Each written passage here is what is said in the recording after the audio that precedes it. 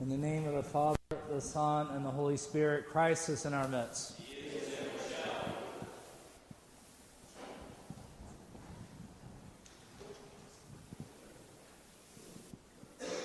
I'm sure everybody now is aware of the attacks which happened in Paris, and where three teams of various people went and killed over, I believe it's at 1:30, it may be above that, I didn't read the news this morning, and wounded up to 300 or more, and of course took what was a beautiful day there, and certain celebratory events, the softball game, people simply eating in a restaurant, and, a death metal concert, and made those into somewhat of a horror show. And maybe you're also aware that it was recently in Beirut, there was something similar with a bomb, and maybe you also heard about yesterday or the day before in Kenya, where another 147 people were killed by armed gunmen. And then, of course, we can go back through our year and remember that this isn't so foreign to us, as we've faced various mass shootings in our culture, and what it all leads people to do, and I would think if you were seeing this, is, many people go to football games, and football games may not be that safe. Many people go out to eat, and now there might be a sense that going out to eat might not be safe. And there's a lot of things in going to church we saw this year, a shooting in a church. We see these in high schools. And what we're finding is more and more is over time is that as terrorists and mentally disabled individuals shoot up various places, or possibly not disabled but just angry and vengeful individuals shoot up places, that most parts of our life are becoming where we took for granted safety, and where we took for granted kind of a general order, and a general order of even thought process. Typically wars, you fight with armies, not simply going and slaying civilians or random acts of violence to cause fear in any population. But anyways, we've taken for granted maybe the peace that we've had for a long time, the peace that our veterans and over the various wars have fought for. And now we see we're not living in the same time as we used to be. We're living in a time where these random acts of violence do happen, and not simply to one or two people, but on a mass scale.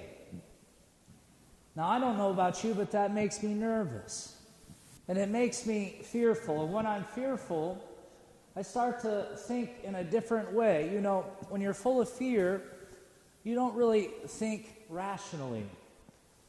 Because fear just psychologically pumps in adrenaline, and adrenaline pumps in the fight or flight or freeze response to get away.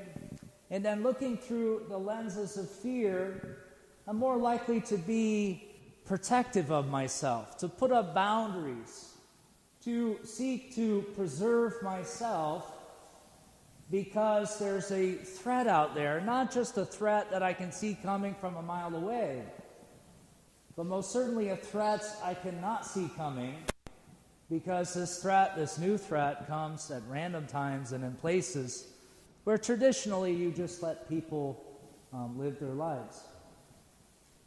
And so as a culture, as we are threatened with this fear, and we, I believe, will continue to be threatened with this, we see this overseas, but it's becoming very apparent that it'll be on our shores and more prevalent in the future, possibly. Hopefully not, but, chances are it will be. And we have an opportunity within this threat. Now, one thing that presents itself is to harden ourselves. That's what suffering and fear does. It hardens us, to protect ourselves, to kind of bunker down. After the attacks in Paris, it was go to your houses, shut the doors, lock yourself in. And this is the natural response to an enemy, to a threat, and to a fear, we go, we hunker down, we lock ourselves in. And we become suspicious of others, less likely to be open to working with people who we don't know. In particular, we become actually negative towards strangers, towards people who represent a threat to, or we perceive to represent a threat to us. And this, of course, is actually, interestingly, the opposite of what we're called to in the gospel.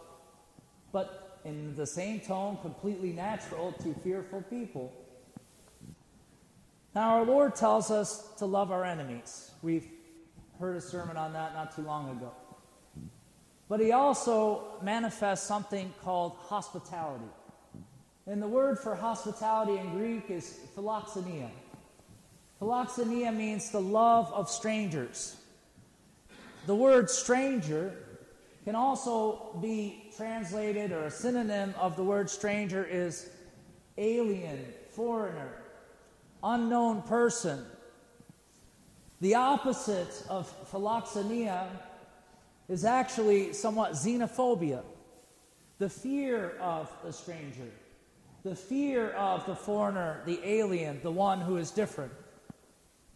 In our times, with the pressures and the attacks going on, our temptation is to become more xenophobic, because the strangers that we see out there do represent sometimes a real threat.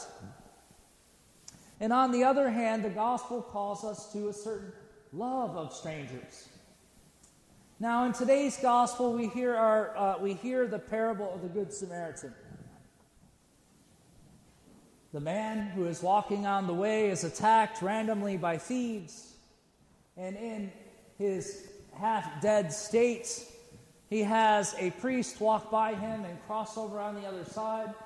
So we know that the priest saw him because he actually got on the other side to avoid him. He didn't want to be bothered. We see the Levite do the same thing. He saw him and went on the other side. And then, of course, finally, the Samaritan. And culturally speaking, it's the story is so well known that everybody knows what a good Samaritan is. A good Samaritan is someone who goes to the wounded and binds up those wounds, who brings them to the inn and who heals him. Now, you saw good Samaritans, I guarantee it, within these terror attacks. One of the little quotes that I read is, whenever there's a tragedy, look for the helpers. And you'll always see amongst the people those who are fleeing and those who are running towards, to somehow bandage the wounds, to somehow help those who are in times of trouble. And that, of course, is something that is very hard to be that self-transcendent, to look beyond ourselves and saving our own skin, to actually caring for the wounded and those around us. But our Lord's example, because our Lord is the prime example of a good Samaritan, is to go to the wounded. And I'll tie this to hospitality only in the sense that at the end he says, who is it who showed love to his neighbor? And of course, it wasn't the priest who avoided the neighbor. It wasn't the Levite. It was precisely the one who bandaged the wound. And this is also a form of hospitality, because the Samaritan did not know the man, and so he showed authentic love for the stranger. And this is the challenge that we will face. It's not simply about bandaging wounded. It's about the state of our hearts. It's about our natural response to the threats that we face in life. We must always remember that the gospel calls us to transcend ourselves. It doesn't ask us. If you watch the apostles, Peter, Paul, and all the 12 apostles except for one who died on an island, they did not live their lives by protecting themselves, by sheltering themselves, and by somehow being afraid to go out and do the work of God. They went out, and they said, as if they were slaughtered all day long. They were the offscouring of the earth. They were the people who ran and were shipwrecked and found themselves bit by snakes. It wasn't because they locked themselves in houses. It was because they were actually out there, and it was the state of their hearts that allowed them to do that. Because in doing the work of God is to love the stranger, to love our neighbor. They were not only given courage, but they were actually filled with a sense of the presence of God that allowed them to do that. We have to consider in our time that we may face a time that is very, very negative, where people will be turning on each other. We already see it coming. May God bless us to be attentive to the inner states of our hearts, to remember the gospel message that tells us to be hospitable to strangers. Let us not fall in some sort of fear of strangers or the fear of various people, because in reality, that fear does clouds our mind. And if we love Christ and if we dedicate our life to Christ, the light of Christ casts out fear, because we're not concerned with simply preserving ourselves or preserving our way of life. We're interested in pleasing God and loving our neighbor as God has commanded us. This is a hard commandment, but you know, the martyrs who ran to their deaths fulfilled this commandment. They didn't run in fear. They ran towards their death at that time. And we may live in an age of martyrs. So may God bless us somehow to internalize the gospel message, to not fall into the so easy of a trap of simply being fearful, afraid, hiding and protecting, and doing what it is that inevitably comes upon societies who feel under a threat.